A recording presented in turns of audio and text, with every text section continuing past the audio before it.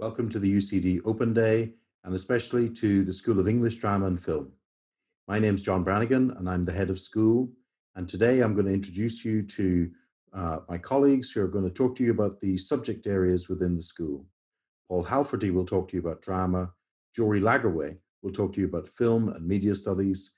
And I'll also talk to you about the subject of English. Now, our school is home to over 60 lecturers and professors who specialize in a wide range of literature, film, drama, media, and creative writing. And together with the students who take our programs of study at undergraduate and postgraduate level, we form a very vibrant, friendly, and engaging community, passionate about our subjects and passionate about sharing our knowledge, skills, and enthusiasm with others.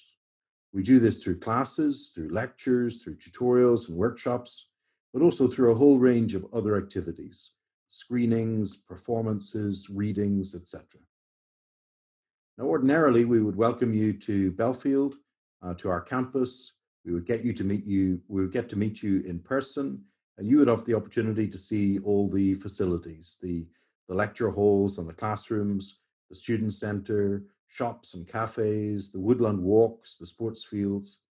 We look forward to the day when we're able to welcome you to the campus to do this. In this session, we'll talk to you about what you can look forward to in your studies at UCD and why you should choose UCD as your first preference for English, drama, film, and creative writing. Thanks, John. Thanks, everyone. It's a pleasure to be here this morning. So there's two ways to come into drama studies, primarily two ways, the joint major or through one of the pathways. But what all of these ways to study drama at UCD share is an interest actually in theater and performance, to kind of go away from drama studies, because we're interested in thinking about theater and performance as something that happens in time and space between people and bodies on stage and bodies in an audience, something we all want to do very desperately in the current moment. Writing, research, and scholarly thinking and critical thinking really goes throughout all the subjects in the schools. And then but what we do in drama studies that is specific is we engage in theater and performance both in a scholarly way in terms of our writing and research, but also on our feet. So unlike a conservatory program where you might study to be an actor, or to be a director, or to be a designer, we're not a conservatory program. We're really a theory and practice program. And we think that the best way to learn about things is both in theory and in practice. So throughout the course, you will be able to take classes in playwriting, take classes in acting, take classes that require you to engage in directing and design. So while we don't focus on one thing, we focus a little bit on everything. And we do that because we know that through experiential learning, by actually getting up on your feet and engaging with texts and performances in performance, you're going to learn you're going to learn in a way that is more well-rounded. So as I said, there are practical modules as well as academic modules. So in your first year and second year, all the way through, there's always going to be some practical modules that you can take in the first year, Introduction to Physical Theater, second year, Introduction to Acting and Staging Performance, Playwriting, and one of our most exciting modules is called Performance Project, where you work with your peers and a professional theater director who comes in each year from the Dublin theater community and devises a show with you, which means that you generate the theme, the ideas, you generate the texts, and then you stage the performance, all aided by a professional director. In our more academic modules, you will engage in, of course, reading and writing about plays, but we go and see plays, because we want you to not just analyze a play that you've read in the library. We want you to analyze a play that you went to see at the Abbey or at Project Arts. And so in almost every module that we offer each year, there's a theater visit component, because we think that's absolutely vital to your understanding of theater and performance, again, as something that happens in time and space. There are many opportunities to engage in theater and performance outside of your modules. DromSoc at UCD is the largest DromSoc in the country. It's hugely active.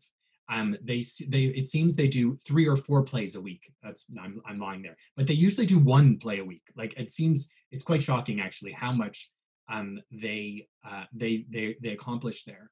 And it's a wonderful, wonderful place where the kind of camaraderie and community that you will have not only in your modules, but you'll extend to and have there with students who are not necessarily studying drama or in the School of English Drama and Film, but also have a passion and an interest in drama. So you can really meet people from all over the university there. The other thing that's quite particular about drama studies is because we have smaller classes, because practical classes need to be a little bit smaller, you get to know your peers and you get to know your lecturers quite closely. So by the end of year 3, usually we will know all of you quite well, and you'll know us quite well. So there's a really kind of collegial and experience among a cohort of your peers. To sort of end, I'll just say again that it's drama studies is really about thinking about theater and performance and experiencing theater and performance and doing theater and performance in a live way. So we'll look forward to doing that with you next year, fingers crossed. Thank you. Thank you, Paul. I'm going to hand over now to Jorie to talk to you about film and media studies. All right. Hi, everyone. I'm Jorie Lagerwey. I'm the head of film studies. And this is usually one of my favorite days of the year because I just love coming to UCD on a Saturday and seeing all the students and their parents and getting to chat with you all. So just thank you for coming by today and giving us this chance to talk to you, even if it's virtually. So I want to say 2 main things about film studies. First is that it is so much more than film. We hear film and we think of the cinema, right? And we absolutely have modules and classes where you will learn the history of cinema, you will learn the art traditions of great cinema, you'll learn Hollywood, you'll watch action movies, just like you'll watch sort of high art pieces. But it's so much more than that. My own specialty is television, ranging from the trashiest reality TV. If you take one of my modules, we will watch Keeping Up with the Kardashians, I can almost guarantee it. But we will also watch the award-winning prestige dramas that you love, or I won't project, but that many students love. And we also have classes in digital media, and digital meaning everything you can think of, from the origins of the internet in the 80s and 90s to the social media that we all use every day, to the ways that cinema and television are in fact digital media.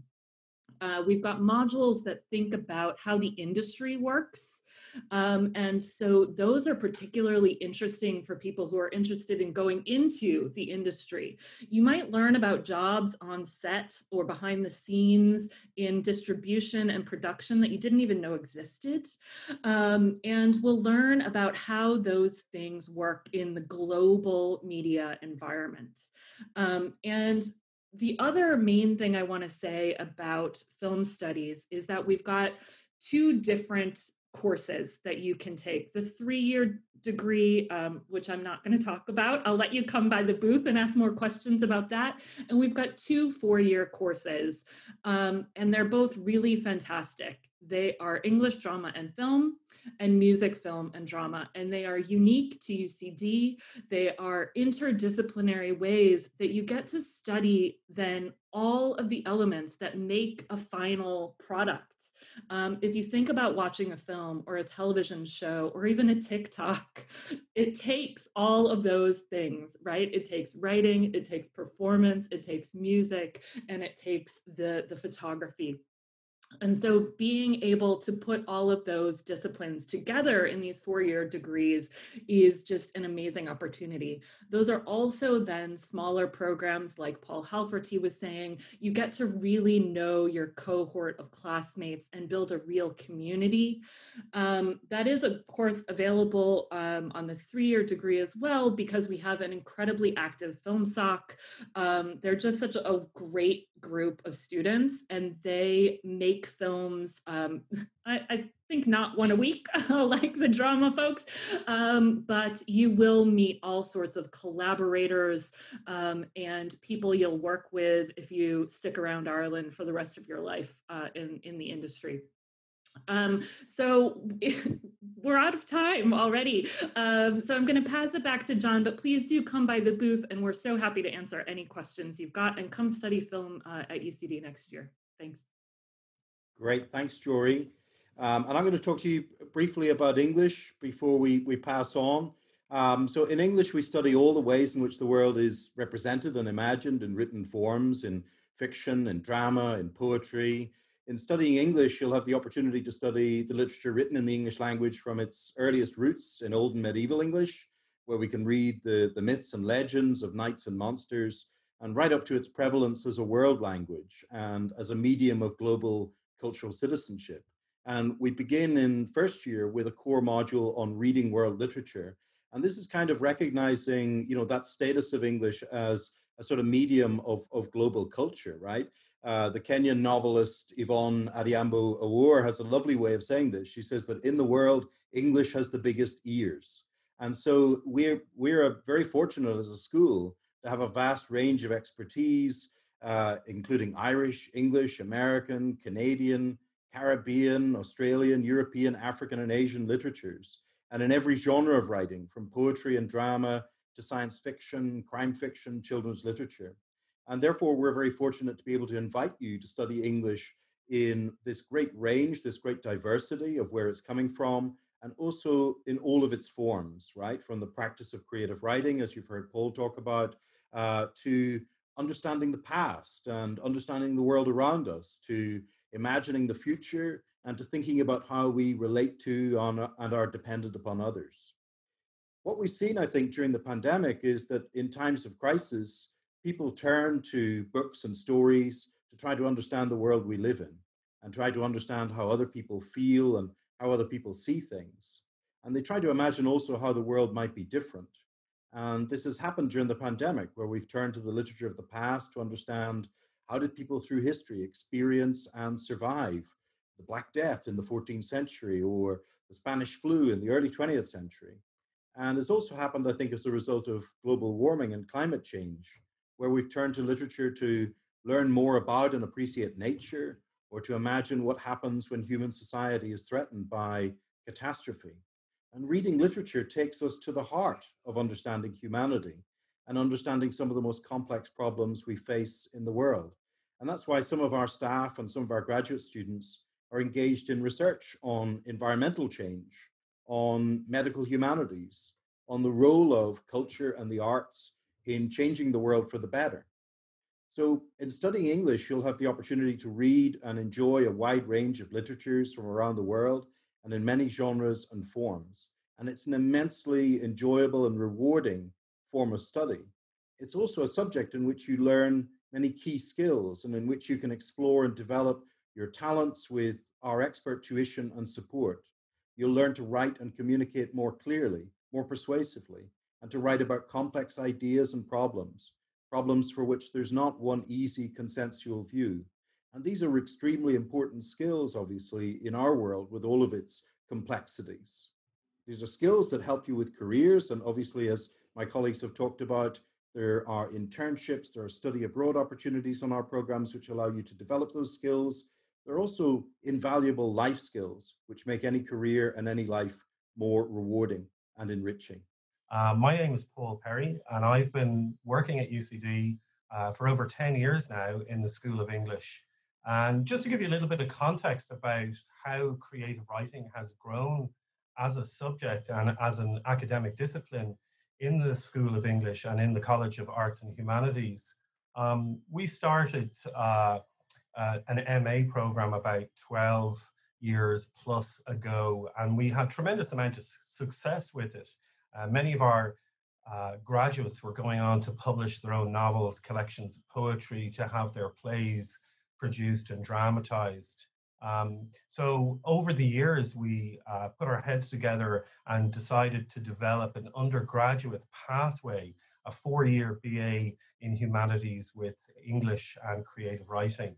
in the institution, in UCD, we have had great writers come out of the campus, from James Joyce to Emma O'Donoghue to Maeve Binchy, to a whole host of writers. Flann O'Brien, one of my favorites, who was a legendary member of the debating society here back in the day. And in creative writing, what we normally rely on is something that we call formative feedback.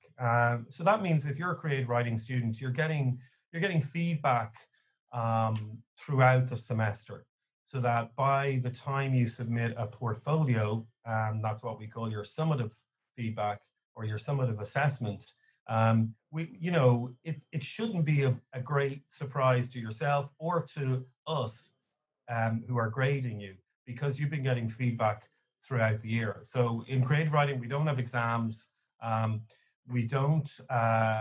We do write essays, but they're critical reflections, if you like. They're self-reflexive commentaries on your own creative work. And I suppose we learn how to do that in the first year, and we develop that over the years. But the main focus of your creative work is creative. And then there might be a small, what we call supplementary discourse. So you're reflecting on, okay, I wrote a series of poems, or I wrote this short story, but what was I thinking when I wrote this short story? Or how did I use my tutor or my peers' comments, my other classmates' comments? How did I use their comments in revising the story for the final assessment? And that's something we're very interested in. In other words, the process, the process of writing, reflecting about the different drafts that a piece of writing can go through. We want to thank you for attending this meeting at the UCD Open Day, and we look forward to welcoming you to UCD in the near future. Thank you.